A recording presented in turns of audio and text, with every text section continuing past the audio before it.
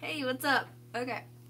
Hey guys, welcome back to my channel where I talk about mental health because my mind matters and I talk about it. I'm gonna try to do something different. I'm challenging myself to post every single week. Like, posting mental health, like, I love it, it's my passion, but in order to do that, I have to be writing down these notes. I have to write down exactly what I'm gonna say and then say it exactly like that. And it puts a lot of pressure on me. And it makes me procrastinate, and therefore I never get any videos out. So, I'm gonna try to not do that. I'm just gonna try to do some videos that are just totally chill, not scripted or anything, and just see how it goes. And I'm gonna try to post something every single week. So not every video is going to be about mental health. It's just gonna be, like, I'll still do mental health videos, but they'll just be every now and then, or whenever I have something I want to talk about. Otherwise, every other video is going to be something fun, like a reaction or a challenge, or I don't know what I'm going to do yet. I'm going to figure it out though, but there's going to be a video every single week from now on. Hopefully, don't hold me to that. But that's my goal. That is my goal that I'm going to reach this year because I have a ton of goals.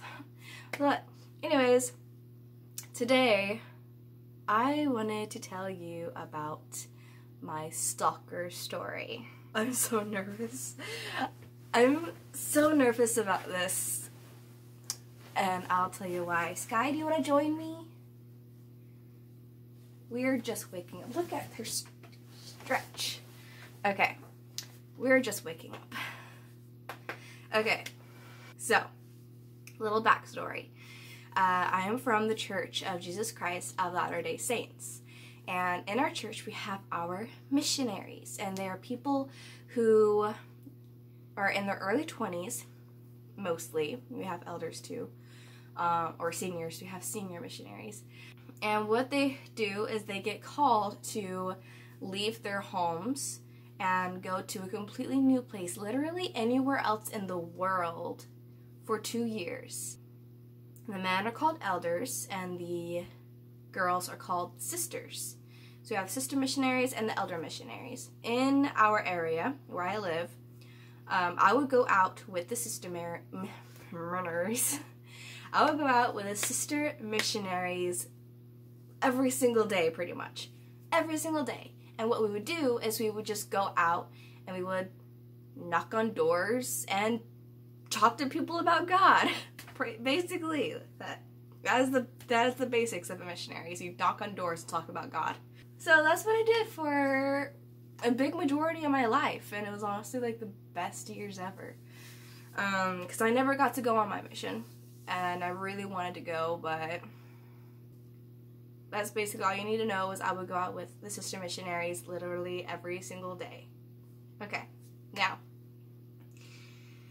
here it goes. One day, I got a text from an unknown number. It didn't say unknown, it didn't say blocked, it didn't say anything like that. It was just the number. It was just this guy saying, oh, what did he say? I think he just said hey. He said hey, and I said, who are you?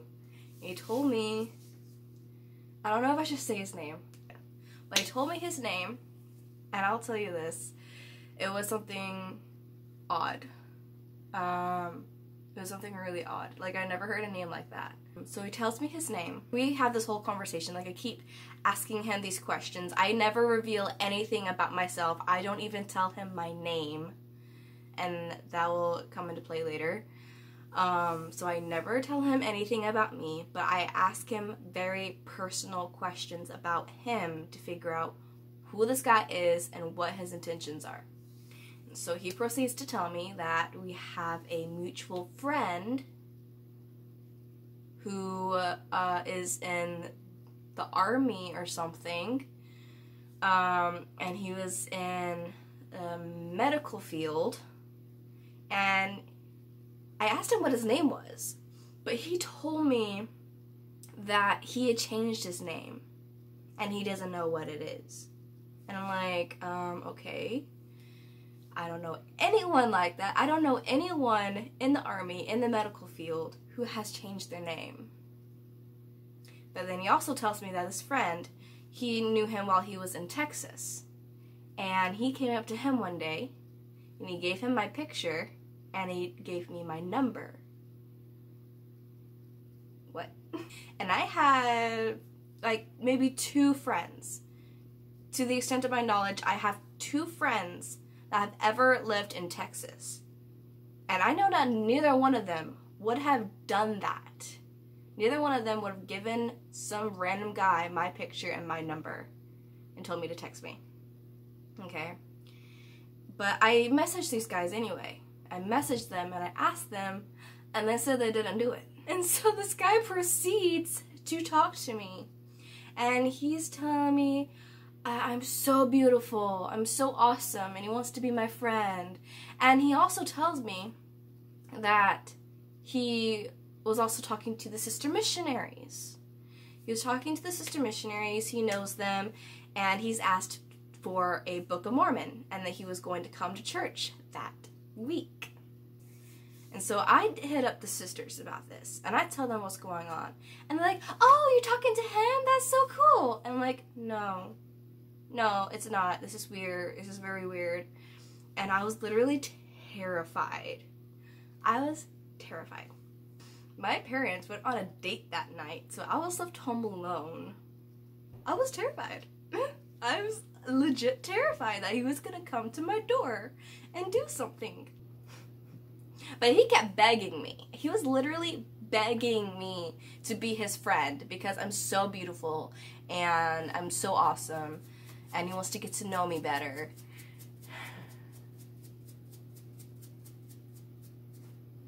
Are you done? Look at that face. And so, I text him finally, after like the whole day, I text him and I tell him, hey, I don't know you. I think this conversation is really weird. I don't trust you. So I'm not going to talk to you anymore. He said, okay. So the next day, he texts me again. He says, good morning. And I'm like, okay, this guy isn't going to go away. And so I asked him a question about me. I wanted to know how much he knew about me. Because I did not tell him my name. I did not tell him anything about me. I didn't even tell him that I didn't know that mutual friend. I just kept asking questions, that's all. And so I asked him, what is my name? Most people in these days called me Jazzy. That's how everyone knew me by. It was Jazzy. This guy said, your name is Jasmine. No one calls me Jasmine. I didn't reply back. I didn't. I left it at that. And so since he had told me that he was going to be at church that week, the next day was Sunday, so I was going to church, and I was literally terrified. I was like, something is going to happen today. But nothing did. Nothing happened. I mean, I don't know if he showed up or not, but I did not see anyone out of the ordinary, and no one came up and approached me, so I assume that he didn't come. But I went over to the sister missionaries and I showed them my text, because I was like, this dude is freaking weird. So I showed them my text, and they're like, oh, yeah, this isn't good.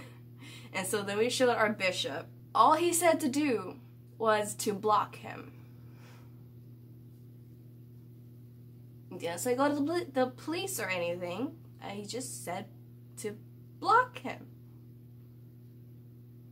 This does not comfort me, because it means he's still out there.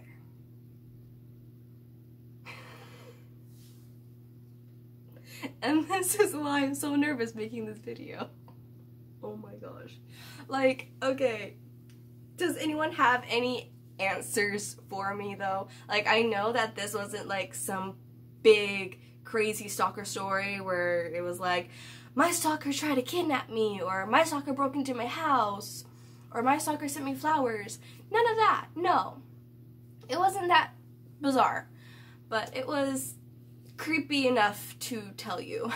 My theory is that it was possible that it might have been some kind of trafficking scheme.